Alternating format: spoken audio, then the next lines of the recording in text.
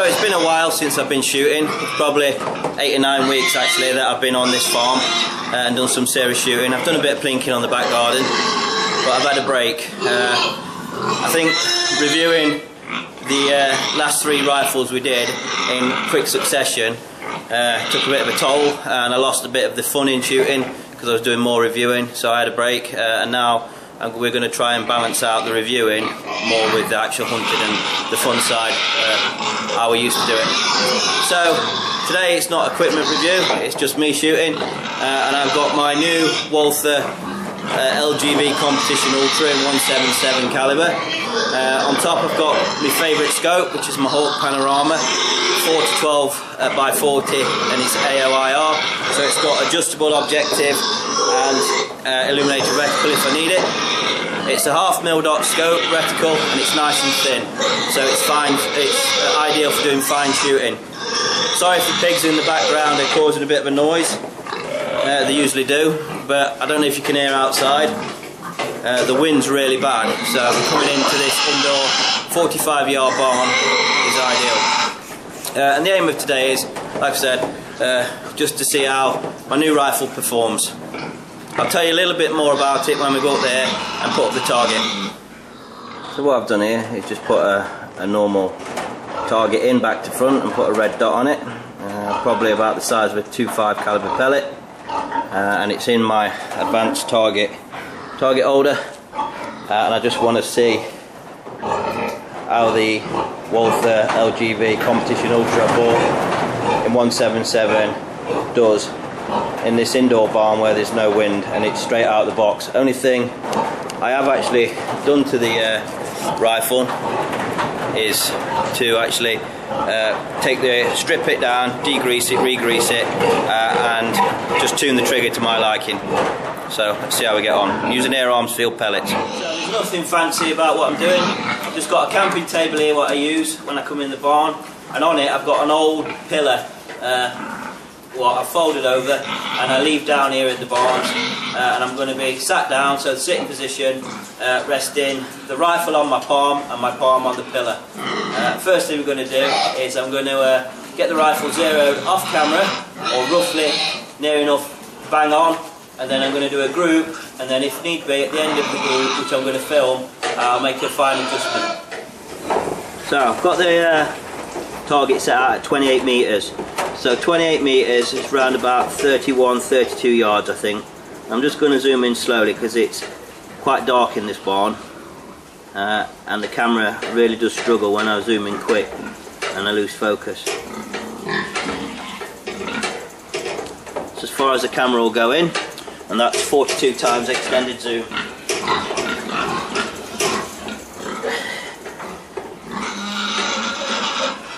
Now I'll just check the parallax on the scope, make sure it's still set for 28 metres. Like I say, I have been shooting it zero in off camera, and I'm not too far off now, but not bang on. So we'll do a group now and see how she performs.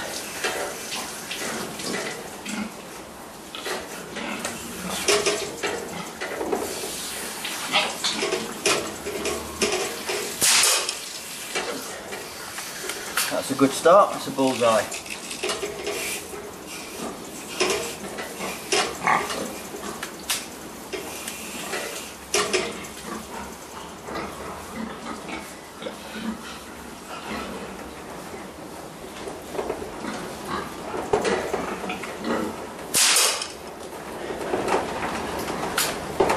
That's another bullseye.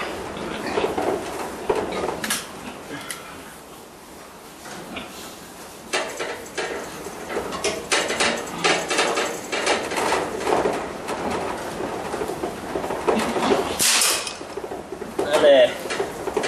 That's 3 shots straight away using them Air Arms field pellets, and that's 3 bullseyes. So we'll zoom out and we'll take a look. Okay, what I forgot to mention is, before I actually shot the group is, for all of you know and follow the channel, me and Davy are sponsored by quite a few organisation, Sandal Field Sports being one. I've got quite a few different rifles, but what I have done, probably about 10-11 weeks ago now, maybe a little bit longer, I decided to sell 4 of my guns, and I wanted a change. So I sold my Stage 2 297, my longbow, my 98 and my HW100, keeping my Sandal Field Sports imp, and also Laura's Ratworks Reaper, my Walther RM8, and I wanted something I could use for HFT but wasn't tuned. It was straight out of the box, and the rifle, what did impress me, like I said, is when I reviewed them a while ago, a couple of years ago now I think it was, with Davy, was the Walther LGV Competition Ultra. It impressed me because it shot like a tuned rifle out the box and it gave good results. That's the reason I went back to Sandal Field Sports and I bought this 177 Walther from Tony Wall.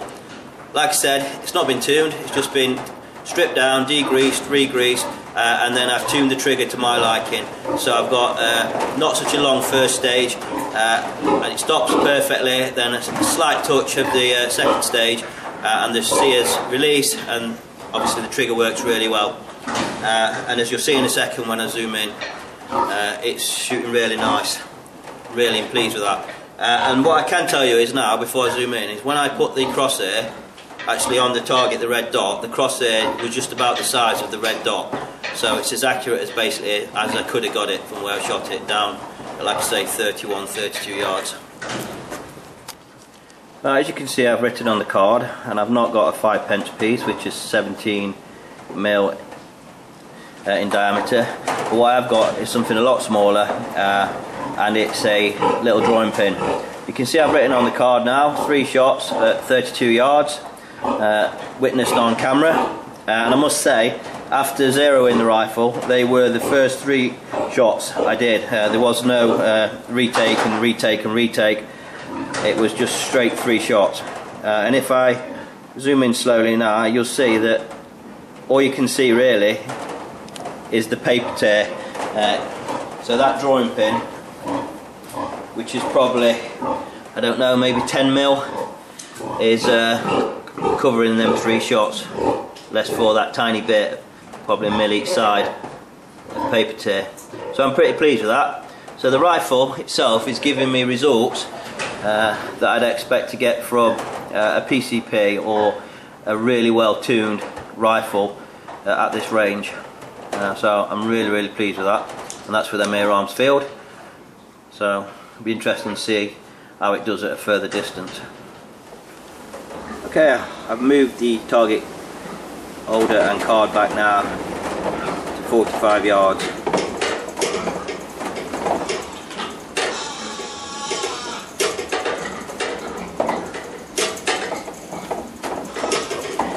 Put the crosshair on the top once I've changed the parallax on the scope. We'll do 3 shots now to see how the Air Arms Field group at this range. So I'll just set my parallax. Probably around about there.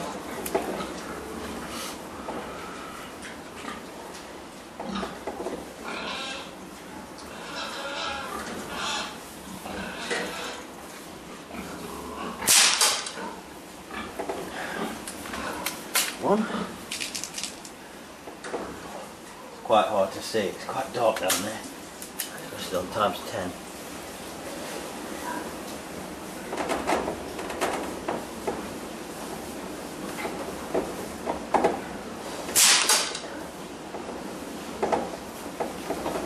Two. Didn't see where that went.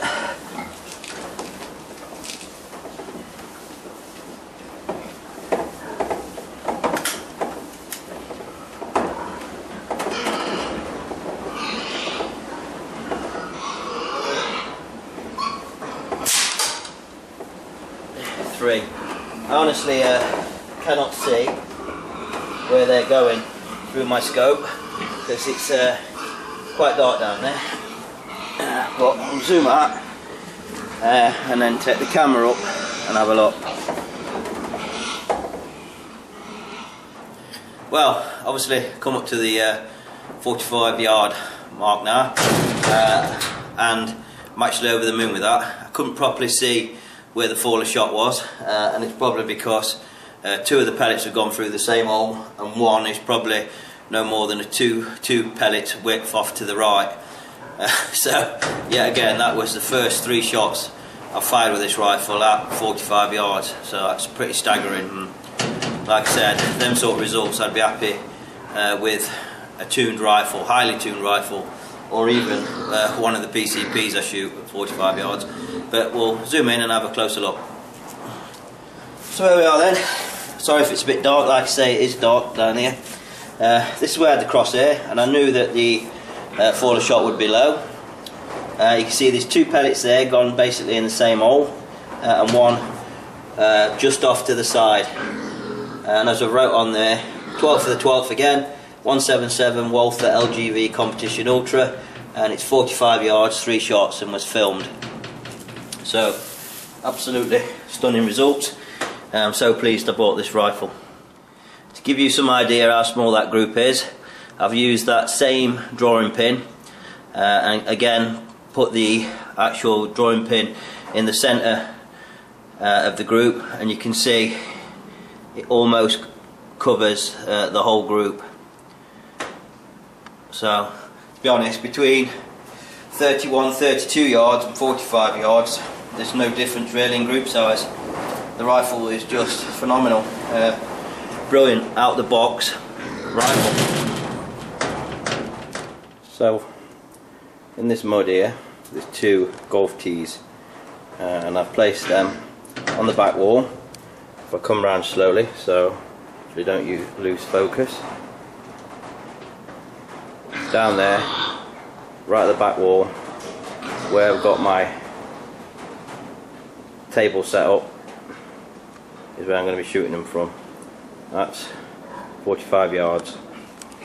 Right, so now you've seen I am at 45 yards. I'm going to zoom in slowly, and the white tiny, which I think is a golf tee, I put actually next to the back door, which is steel, so a good backstop, and a pellet's not going to damage it.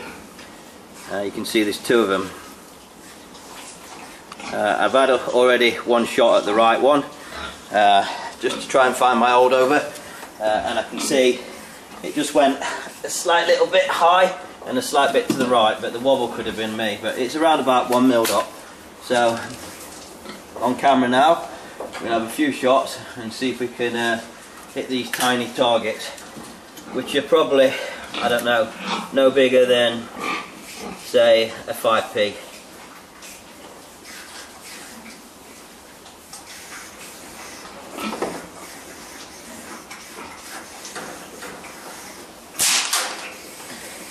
There's one,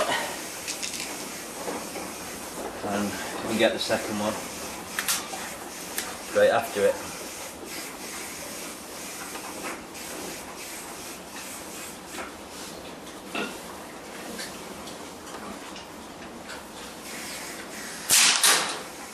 And that's 2. I think that hit it. It looks like it's damaged it. So really pleased. Straight after each other. 1 shot to calibrate and then 2 shots to hit them. So I've been up and retrieved these 2 little sticks. See, that one's got a little bit left on it, and this one has been totally destroyed. So really pleased with that.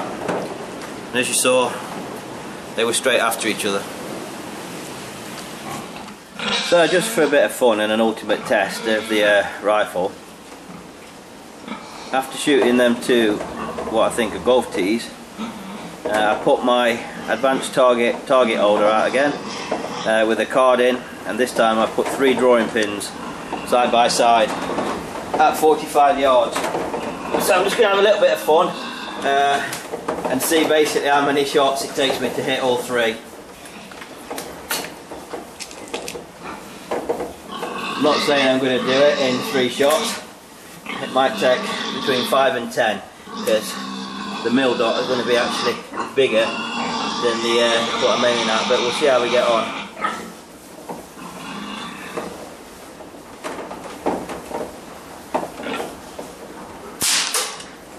Whoa, it's 1 out of 1 anyway, it's not too bad.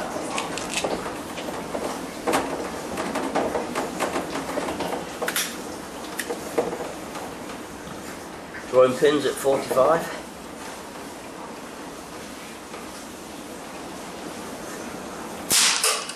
That's 2 out of 2. You wouldn't think it's possible, would you, with a gun? Basically straight out of the box. Drawing pins at 45 yards, but it is. You watch this last one, it'll take me loads of shots now.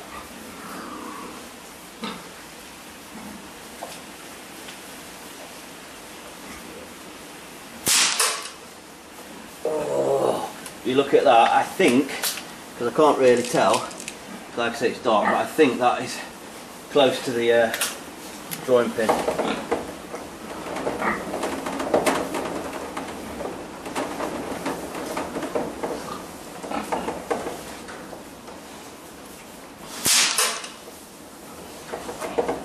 I didn't see where that one went. 2 out of 2, and then 2 shots at the third one.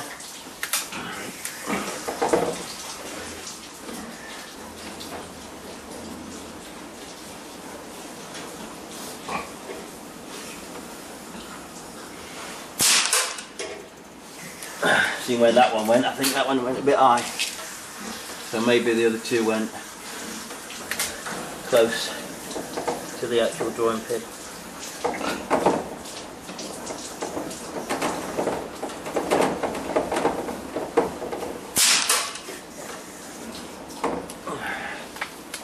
I think they're just going a little bit to the right, but almost touching.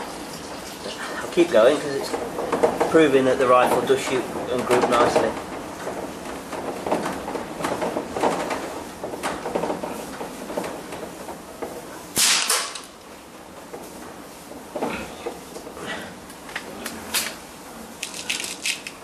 I think less for 1 shot.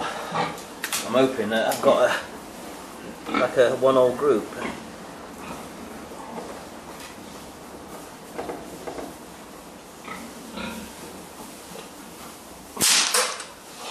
There we go. I've lost count of how many that was, but hopefully they're close and it was a good group. So if I come over to the target, I'll use a bit of straw because I've left my screwdriver down the bottom. You saw that there's a drawing pin there. First shot, I hit it. Drawing pin there. First shot on that, I hit it. And then this one, as I thought, it took me a few shots. I thought I was doing too well here, but I don't know if you can see that there. There's quite a gap there, and then there's a bit of an half moon shape. Basically, as I thought, now where my finger's covering is where the drawing pin was, but there's about 4 or 5 shots there in that tiny group, which would be covered by a drawing pin. So 4 or 5 still grouping really nice. And then the majority of that hole there is damaged, less for that 1 shot there, which was me, caused by the drawing pin. Let's see if we can. Okay, so that's quite good. Got 1 drawing pin there, 1 drawing pin there, and the one that looks like it's caused most of the damage has got nothing on it at all, so there's no back or anything. That's that one. So I don't know if you can see them. 3 drawing pins at 45 yards, so I'm really pleased with that.